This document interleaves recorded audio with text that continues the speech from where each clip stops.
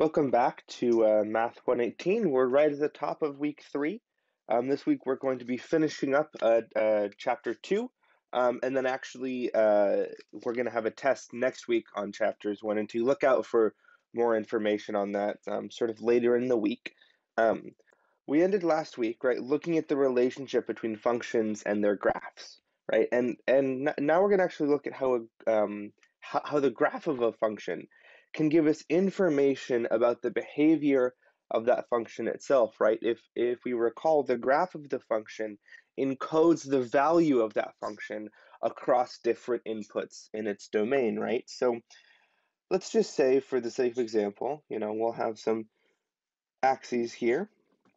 Let's say we have a function that looks something, we'll say like this, okay? This does pass the vertical line test, so we can assume that this is the graph of some function.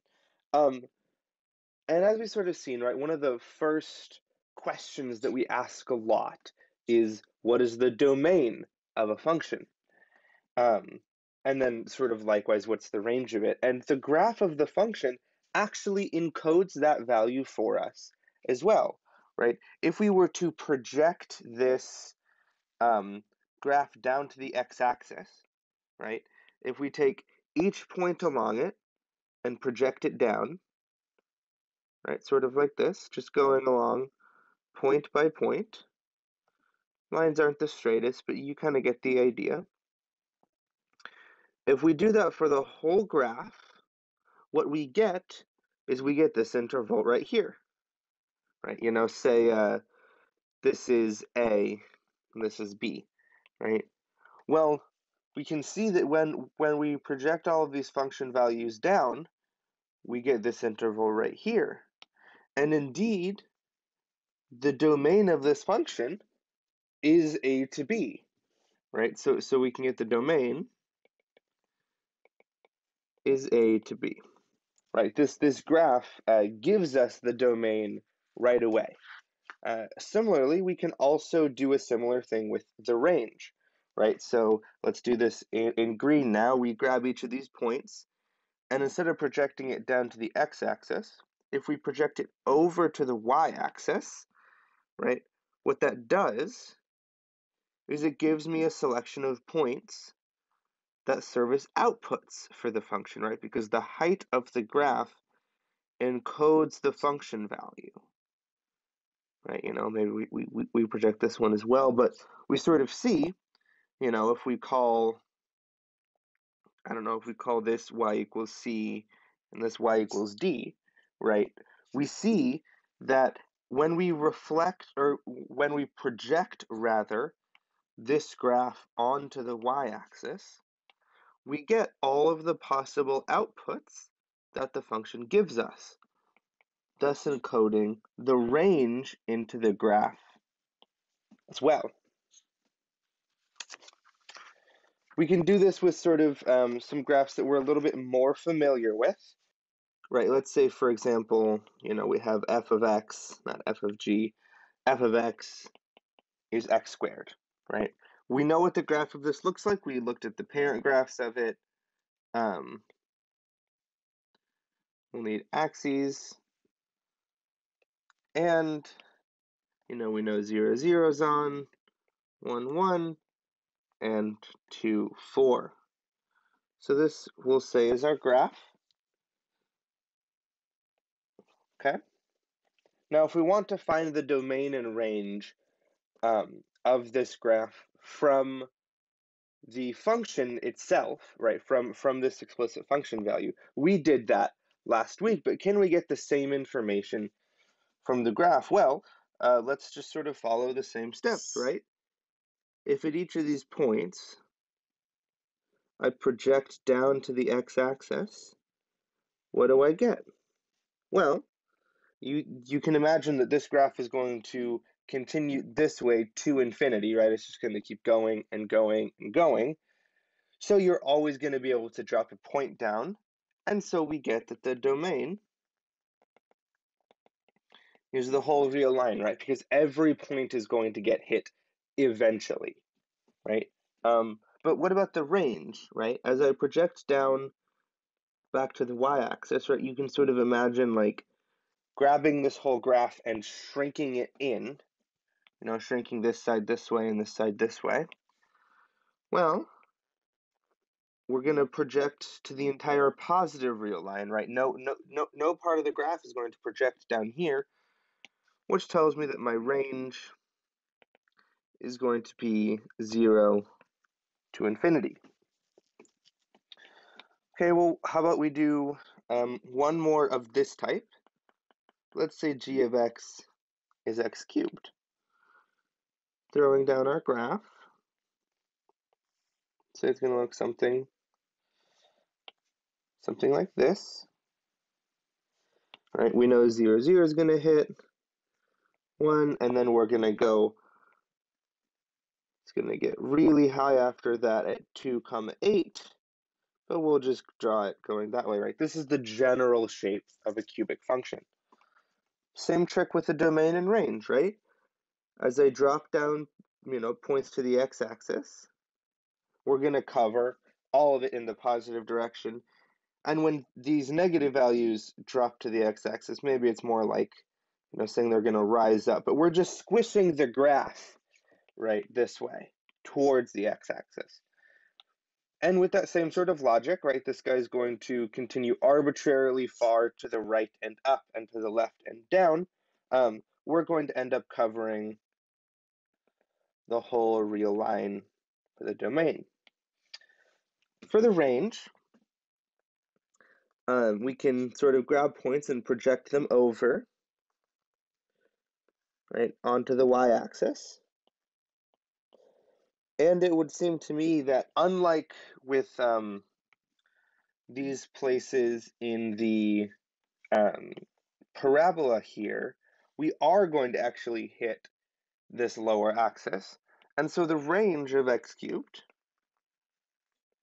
is the whole real line as well. And again, I know we talked about this one last week, and I'm pretty sure we talked about the domain and range of x cubed again, but this is just sort of, going through and rediscovering it using this new sort of graphical means, right? Let's do, say, one more. I'm going to describe to you the function in words rather than an explicit function right now. Say our graph is of the top half of a circle with radius 2.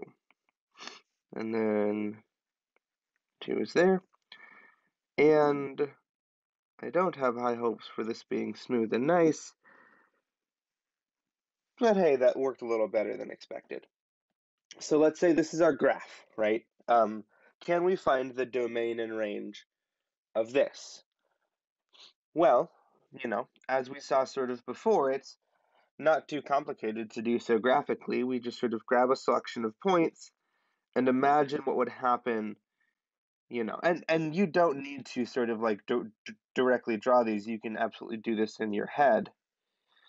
But if we imagine sort of piece by piece squishing this whole graph down to the x-axis, we're going to get this whole area here, right?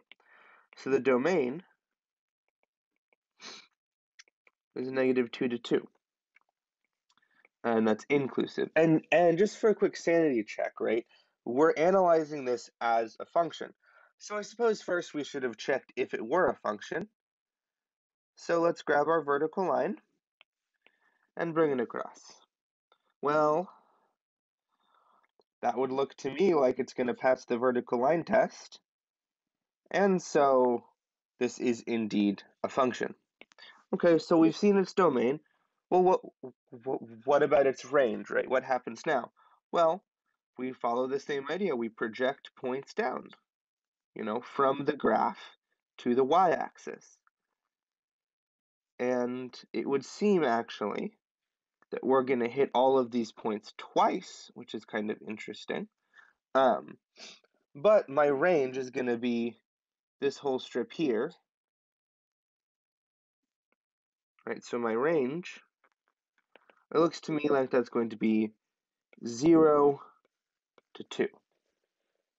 Now I said this was a function, right? And this is a function that we can actually write an explicit form, right? The top half of a circle with radius 2 is going to be, say, h of x is the square root of 4 minus x squared, right? You could totally find this information directly from this function, right? You might say that in order to avoid a domain error, we need that 4 minus x squared is greater than 0, or greater than or equal to 0. So x squared is less than or equal to 4, which means that x is between 2 and negative 2, right? You could get the domain from that, and then you could say, okay, well, what about valid outputs? At the extremes of this, when x is 2 and negative 2, then we're going to get 0 as an output, and we're never going to get a negative, so that's how I'd get my 0. For the maximum value, right, you might think sort of like, okay, well, when the magnitude of x is anything other than 0, then we're going to subtract it from 4 and make it smaller, so that my maximum should happen around x equals 0, which would mean we're doing the square root of 4, which is 2. And so, as I said, you could get this information from there, but it's a little bit more involved, right? And requires a bit more comfortability with the equations and their behaviors. Rather, if you just have the graph, you can almost directly read off the domain and the range. Okay, so now that we've sort of dealt with domain and range, right, another thing that we're interested in, right, is determining when two functions are equal or where one is larger than the other, right? So say we have, once again, the graphs of two functions, because we're dealing with graphical information here, right? Let's say we have some function f that looks like this, and some function g that looks like this, right? And we'll say that they're going to continue this way. So starting with this sort of quote, simpler idea, right? Where is f of x equal to g of x, right? And so we're asking this question, right, of where is f equal to g, and we want to use the graphs to solve it, right? If we had explicit functions for these, well, we could do some algebra on it. But what does that algebra mean, right? We're trying to find values of x, right? Inputs where the outputs of f and the outputs of g are the same.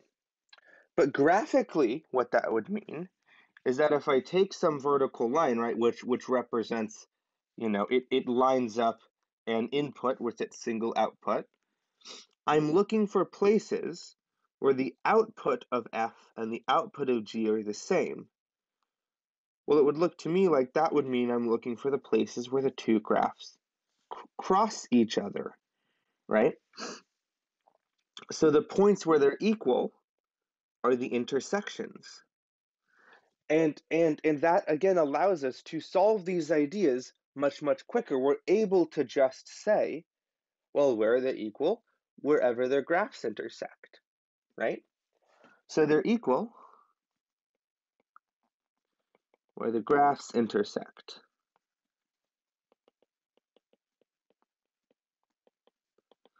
Okay, well, as I said, one of the other ideas that we're sort of interested in, right, is like where is one greater than the other, or where is one less than the other? So let's ask that question. Let's go back to blue. Say, where is g of x, say, greater than f of x? Well, once again, graphically, let's take some vertical line again. And what we're looking for, right, if f of x is greater than g of x, that means that whatever value g spits out is greater than the value f spits out for some given input. Okay, well, what that would mean is that on a single vertical line strip like this, the g of x is larger than f of x. or the graph is above, right? So that would be, we sort of drop this down, that's this whole area here, right? Because anywhere in this interval, my line is no longer vertical for some reason, anywhere in this interval, g of x is strictly greater than f of x, but not on the endpoints, because that's where they're equal, right? So the question, where is g greater than f? It's where the graph of g is above / larger, or whatever adjective makes sense to you, the graph of f, right? So because the graph encodes the function values, we can use it to solve these equations and solve these inequalities just by looking with our eyes, right? And I know that's pretty abstract, right? So let's give an example, right? So let's say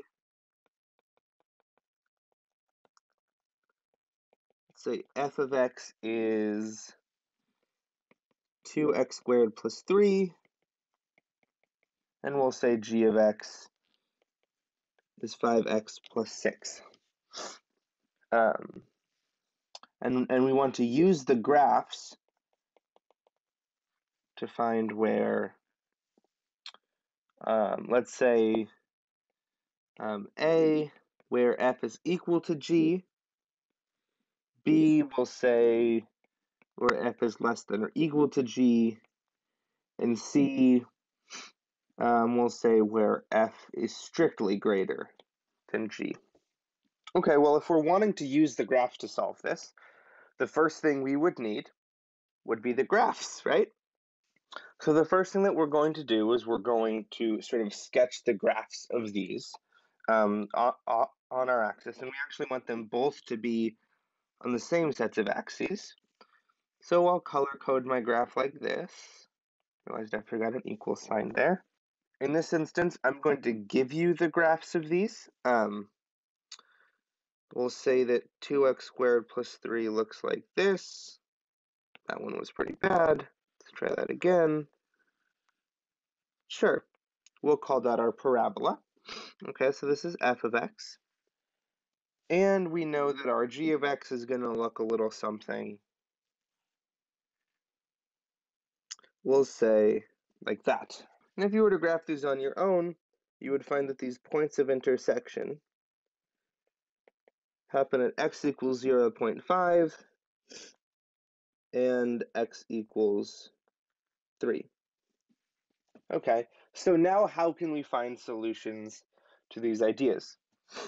Well, starting with part A, as we just said, where is f equal to g? Well, wherever the graphs intersect, right? So the graphs are equal at two individual points, right? X equals negative 0.5 and 3. Where is, say, f less than or equal to g, right? And what that's asking is, what are the intervals on which the graph of f is below or equal to the graph of g?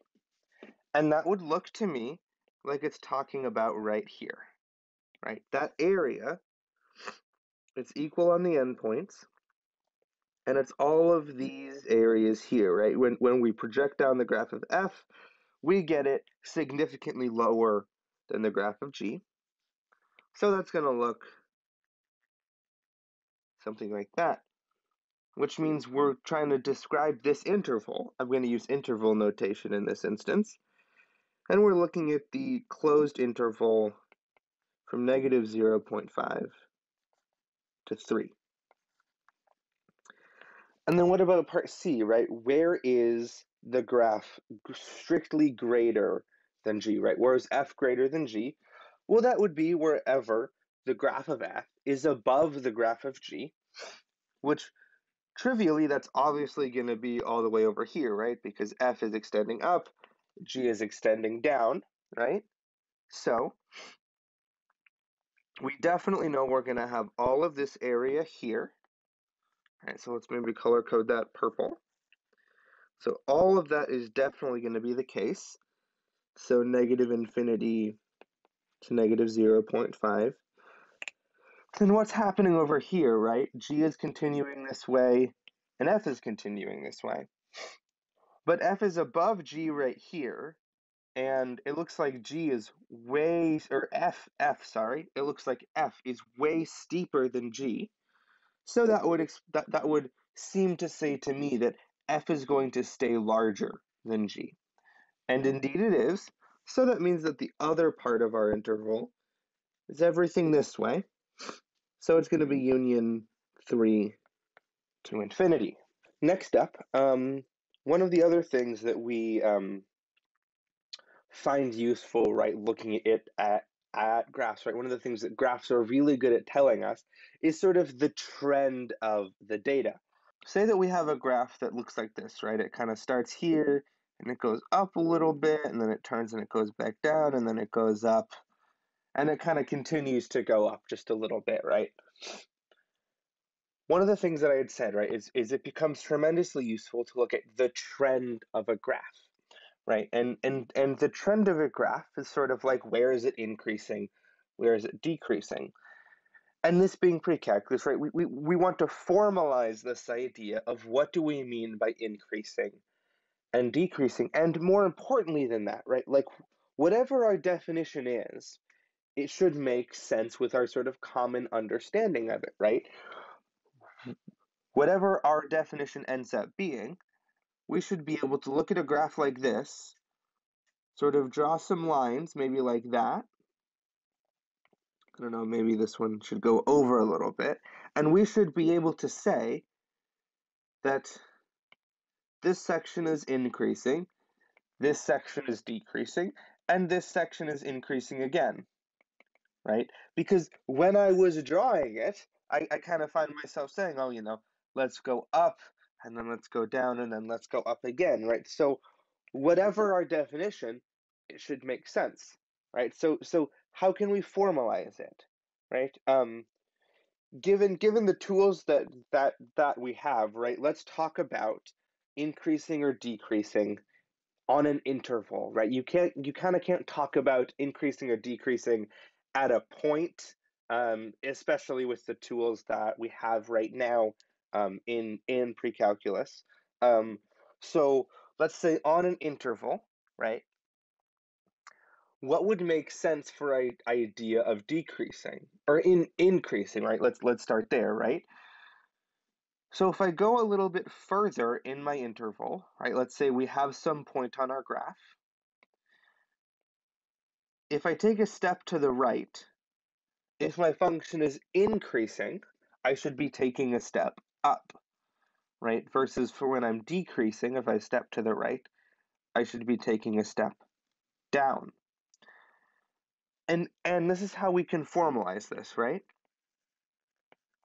Let's say a function f is increasing on an interval I, right? I is just sort of the generic name for an interval. If, okay, well, let's say f1, or f of x1, is less than f of x2, right? So if f of x1 is less than f of x2, well, since we're increasing,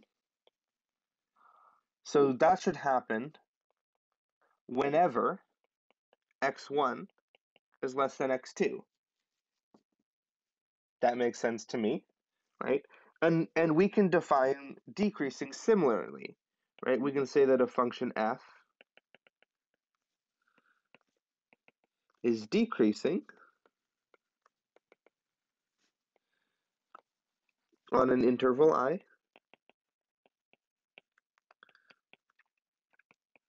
if, okay, so let's kind of walk through the same idea, right? So if we want decreasing, x1 should still be less than x2, right? Like that sort of, it would be weird otherwise. So let's say, whatever's here,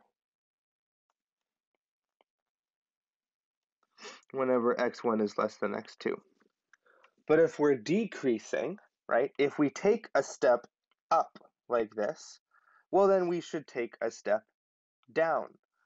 That would seem to me that we should be saying f of x1 is greater than f of x2, right? And this idea, right, of increasing and decreasing,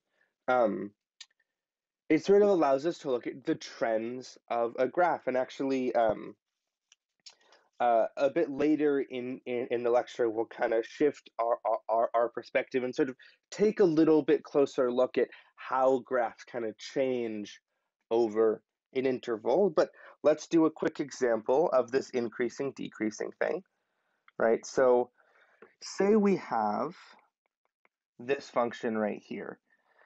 So f of x equals 12x squared plus 4x cubed minus 3x to the fourth. And I'm going to show you what that graph looks like.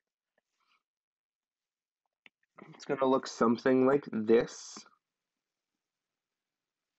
Although I suppose I do need a vertical axis, or else the graph is kind of meaningless. So let's say the graph looks something like this. And actually later in the quarter, we're going to learn how to graph functions like this. But one thing that we won't learn is actually how to tell where exactly these points are. You'll have to wait for calculus for that, so I'll just give them to you, right? This one here, right, this sort of biggest point in its region, it's at negative 1 comma 5. This one's at 0, 0. And this one's going to be at 2 comma 32, right? So this is our graph, right? And we have a few questions to answer, okay? The first one is, what is the domain and range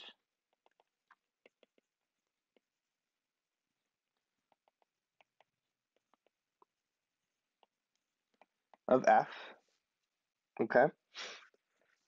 And then our second question is, where is f increasing and where is f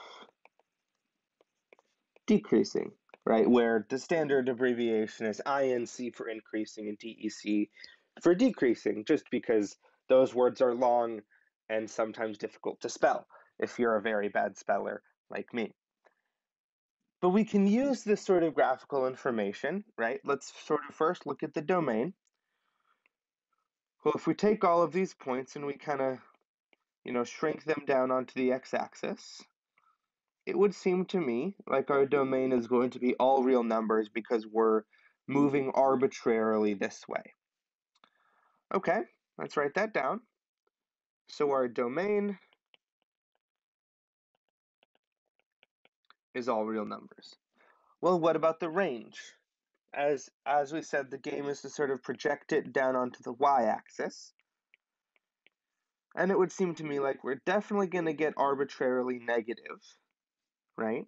These are going to continue here, so you can draw a line over and so on. But it's going to peak here, right? This 2 comma 32 is as big as it gets, right? So we're not going to get any larger than that. So that would tell me that the range is going to be negative infinity to 32. Okay? So what's next, right? Where is it increasing? Where is it decreasing? And again, these definitions that we made are common sense, so we can think about this formal definition to sort of check our answer, but let's just sort of look at the graph and see what our instincts tell us, right? We're increasing. Well, where are we increasing? Well, we're going up right here, so I would guess that we're going to be increasing on this interval, and that's going to be negative infinity to negative 1. Where else are we increasing, right? As we draw across, right, we're increasing here, and then we flip and we start going down there, so that's not good. But then we're going up again right here, so we're probably increasing here, and then we're dropping down again. So the other interval that we're increasing on would be 0 to 2, and we need to glue these two intervals together with a union. Where are we decreasing? Well, as I said, it looks like we're decreasing here because we're going down. Okay, so the first interval of decreasing would be negative 1 to 0. And then we also seem to be going down here. So that would be union 2 to infinity. And I want you to notice that we're not increasing or decreasing. Like these two things union together is not the whole real line, right?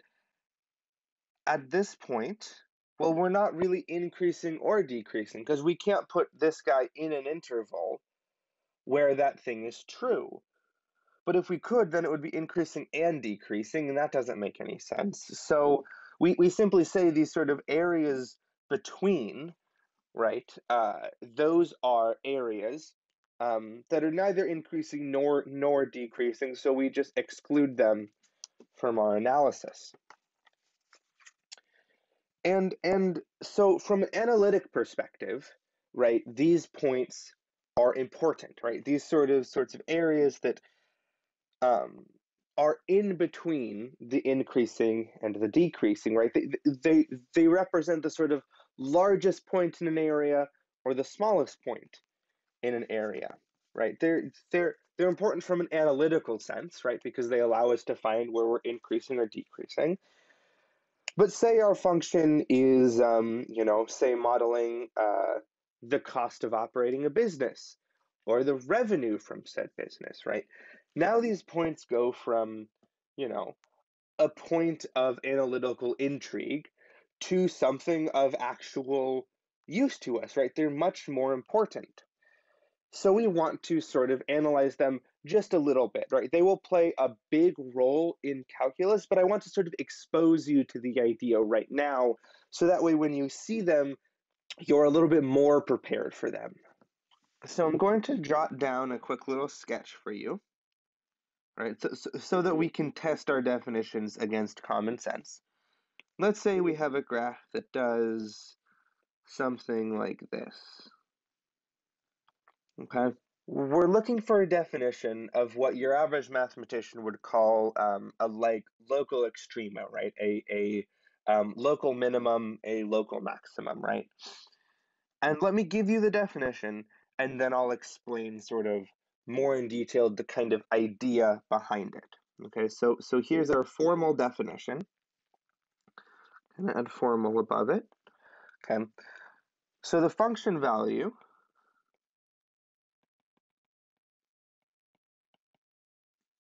f of a is a local maximum value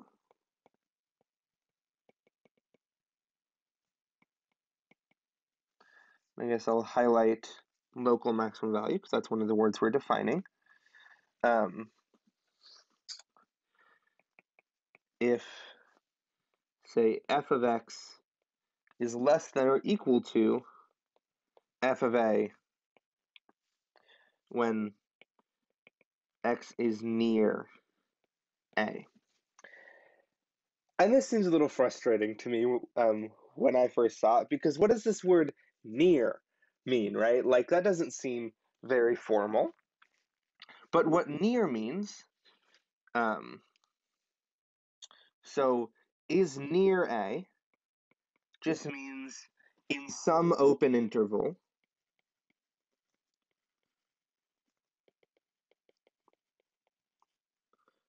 containing a. I'll move the word containing down there. So what this means, right, is it's basically asking you to zoom in, right? in no way would you say that this value is a maximum for the graph, right? It gets way bigger all the way over here. But what it's saying is if you restrict yourself to some open interval containing our point, right? Or if you were to just zoom in, right? I guess they won't let me zoom in enough, but let's say we zoom into, I don't know, this box right here. If we zoom into this box, wanted the box, you can even make the box just a little bit bigger. If we zoom into this box, right, consider this as an open interval, so we're not including the endpoints. Well, then everywhere in this open interval, the function value is less than right here, right? And so when that's the case, right, we say f of a is a local maximum value, and we say that x of x equals a, right? So the input value a is a local maximum. Similarly, right, say the function value, say in this case f of b, is a local minimum value. And this proceeds the way you think, right? If f of x is greater than or equal to f of a when x is near a, right? So this means the way you would think, right? This is near means you're using some open interval containing the point, and everything around it, if you zoom in enough, is greater than it, right? So we can, maybe zoom in right here, and we'll take this open interval here, and everywhere around this, I guess I'll clean up this graph just a little bit, right? So in this area, well, that's weird. Okay, maybe if I push part, we'll call that good, right? So everywhere around, it would look to me like it's around there. Everywhere around this, in this open interval here, my points are greater than or equal to this value. So we say that it's a local minimum because you have to zoom into some like local space around it, right? Similarly, we actually have two little local minima here, except, or we have a local minimum right here, right? We have to zoom in a lot to get it, but we do still have a local minimum here, right? And similarly, we have a local maximum right here, and one thing that I want to sort of bring your attention to is like you might have to zoom in a lot, right? The open intervals that show this to be a local maximum are much larger than the ones needed to show that this is a local maximum, right? But our definition of near just says that it's in some open interval containing the point. And for completeness, I guess I'll add that for the local minimum, yeah, we say x equals b is a local minimum. I guess I was using that word before we defined it, but it sort of follows from this definition here. And I should be more complete about highlighting the words that I'm defining. And so one of the things that sort of brought us here, right, that I want you to notice, right, and again, all of these ideas will be explored in extreme depth in calculus, but notice that these local minimums, right, they sort of mark the boundaries, minimums and maximums, right? They mark the boundaries between increasing and decreasing, right? When you hit a local maximum, that means you're going from increasing to decreasing. And when you hit a local minimum, you're going from decreasing to increasing.